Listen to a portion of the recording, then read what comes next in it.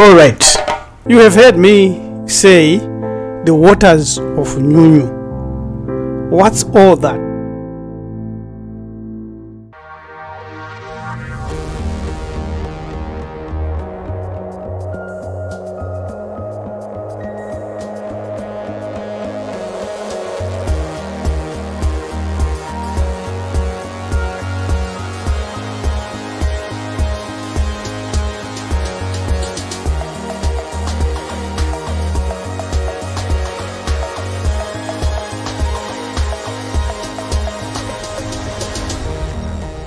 What if the same cosmic force that birthed galaxies lives inside you? Our ancestors called it sacred or holy. Maybe science now calls it quantum energy. Can you know and choose to tap into it or stay disconnected from it if the waters of NyuNyu are everywhere? Is it the kingdom of heaven within you? But it demands something. Welcome to Hamidi Iburu Ethics. We invite you to enroll into our Bantu Melanin University, where we study a lot of African metaphysics that changes our lives. You can use the email shown here as well as in the description to get in touch with us.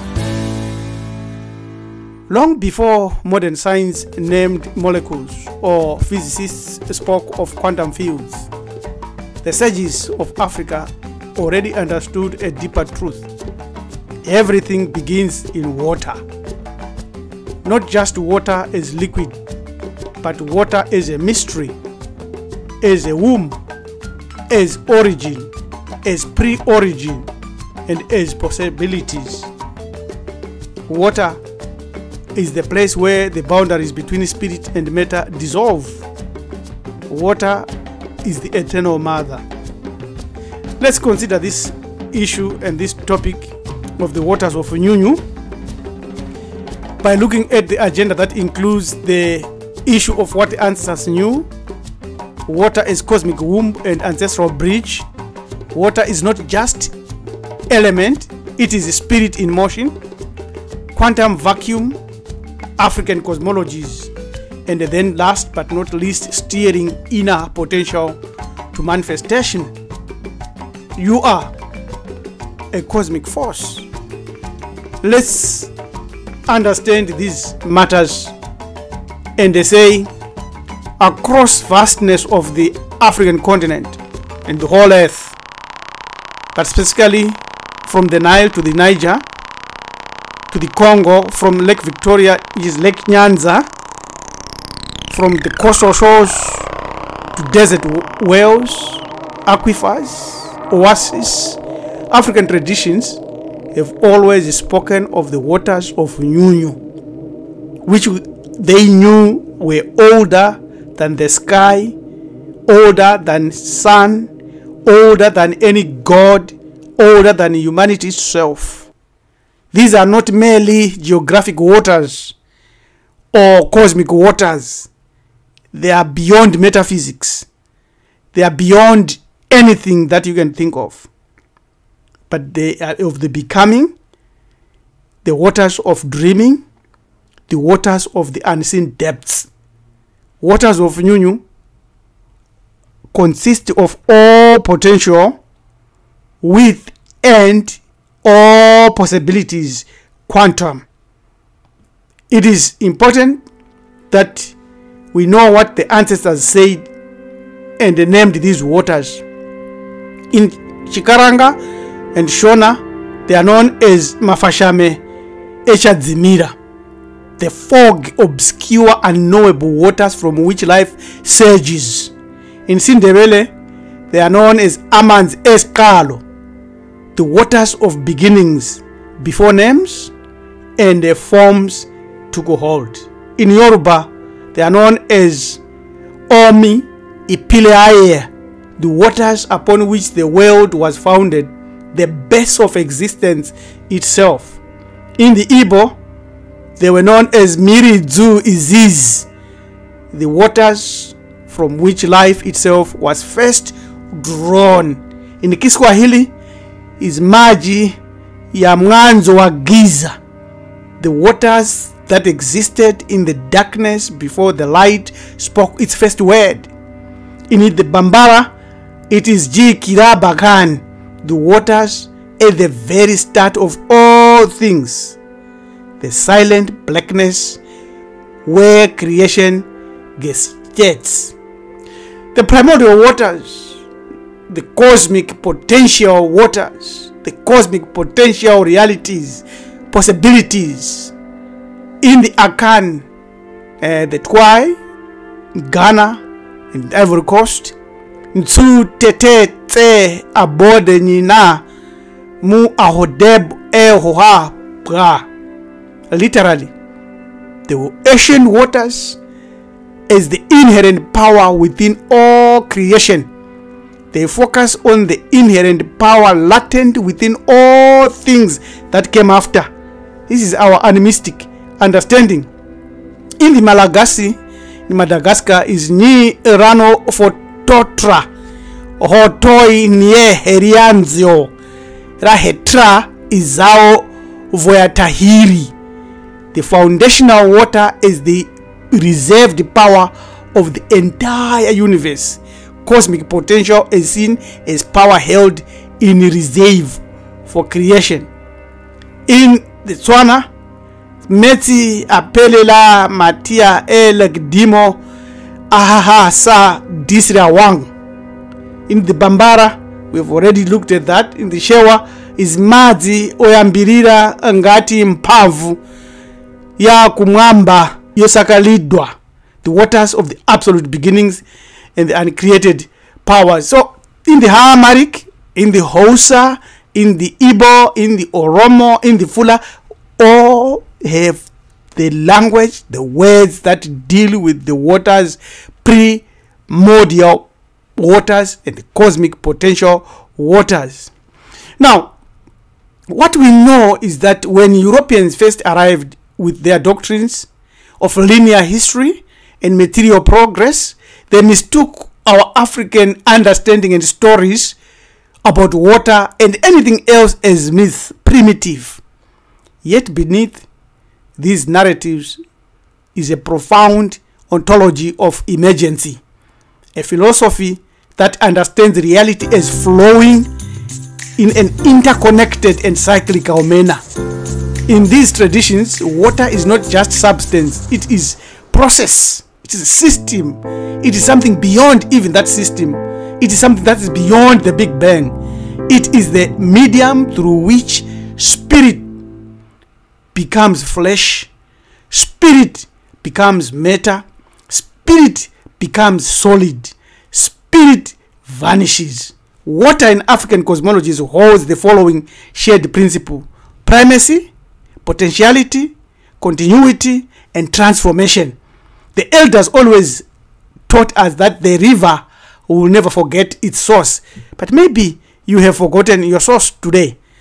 In the beginnings of all things, and prior to the beginnings of all things, our ancestors spoke of water as the silent depths, as the unseen currents, as the womb becoming. For generations, these truths were carried in stories, in narratives, proverbs, and sayings. But today, in the laboratories and observations, physicists and cosmologists are arriving surprisingly at similar conclusions that our ancestors had already proposed.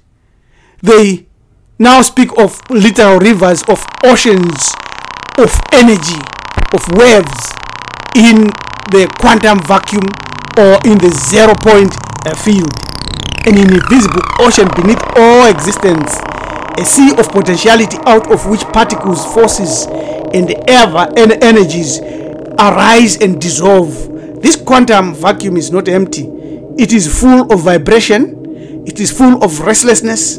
It is alive with the seeds of reality. Where African thought has long or old has always said, all things begin in water.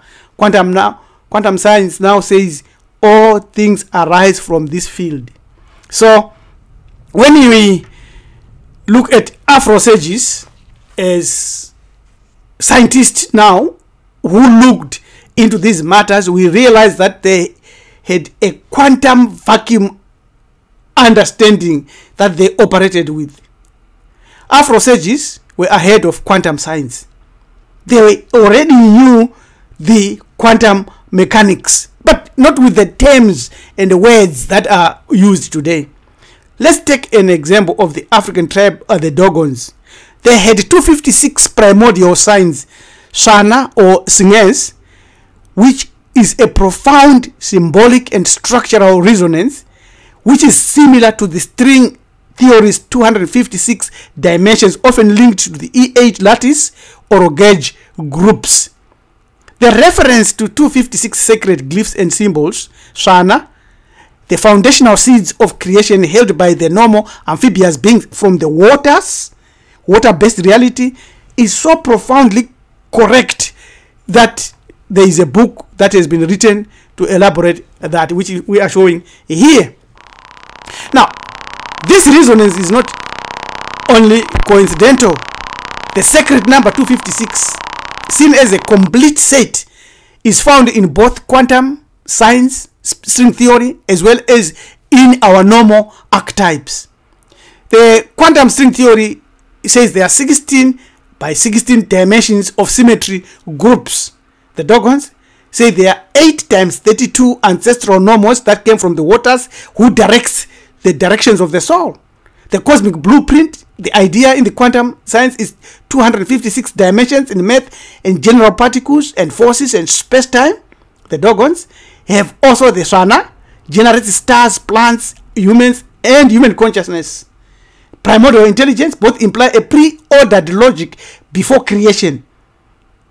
String maths, quantum fluctuations obey 256 dimension symmetries. The normal divinities speak reality into being using 256 signs. There is the unity of applications that you can see. This is an example where the waters of NyuNyu are the same as the quantum vacuum or 0 point field. In our book, Free from God, we deal with a tool that everyone has used and everyone might have heard. It's estuera musika. The word kusika or musik means one who creates, the one who steers the waters of NyuNyu. Whether it is the frying your egg, whether it's frying your eggs or cooking sadza or pap or ntsima, we are being introduced and reminded of how you can steer the waters of NyuNyu yourself. Consider this proper tool and also think about other things that we can use. Libation. There is waters of NyuNyu. Yet libation is not a symbolic act, but a technology. It's not just a spiritual activity. You are actually steering your inner potential, the ancestors that are within you. And the other example is the observer and the effect. Now, quantum physics teaches us about the observer effect, that consciousness or any form of measurements affects the outcome of reality. Until observed, a particle exists in a cloud of probabilities and possibilities. Observation brings it into form, and African tradition has already taught that. It says the observer, whether it's you have the ancestor in, you have the spirit in, you have the potential in, you have the ritual inside you, which means your reality is already inside you. The waters of NyuNyu are already inside you, but they are abstract. You have to steer them. How do you steer them? By performing these rituals. So nothing exists independently. Our ancestors taught us. That's reality. I am because we are. And then when it comes to quantum science, it teaches us that we are because we are entangled. In other words, your ancestors are locked with you, but they are entangled with you with many other realities. So you have to separate them and you have to observe them so that they can come into reality. So remember, these ancient teachings and visions and stories are more than just narratives. They are guides to help you access your creativity, wisdom, and calmness in this life. Everything we share in these videos is the tiniest of all that we can do. We can share a lot of other material, but for that to be practical and for that information to be beneficial to you, you have to enroll into Bantu Melanin University and discover much more deeper truism in creativity, genius, in African spiritualities that include metaphysics, alchemy, voodoo, astrology, numerology, symbology, cosmology, and even calling upon the deities. You can enroll by sending us an email on Bantu Melon University admissions at proton.me shown here. So it is clear that African traditional spirituality parallels quantum physics, and we have already shown you how steering the waters of NyuNyu activates your lost code of creation. This year we are entering in 6262 is called by the ancestors and crowned by the gods. Thank you for watching. Subscribe, share, comment, and let us walk this journey together. I am your manager Tompi Preacher Rabbi LM Kunikani Mjaganja, saying steering the waters of NyuNyu activates your lost code of creation. Amen. Amen. Amen Ra.